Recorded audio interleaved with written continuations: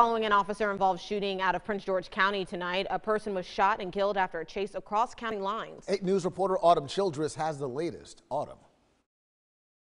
Well, we're told this started as a police chase in Hopewell and took a deadly turn here in Prince George County. Take a look at your screen here. This is the scene from earlier today at the intersection of Temple Avenue and River Road. State police say just before 12:30, a slow-speed pursuit started in Hopewell. Police following a Ford SUV north on Temple Avenue.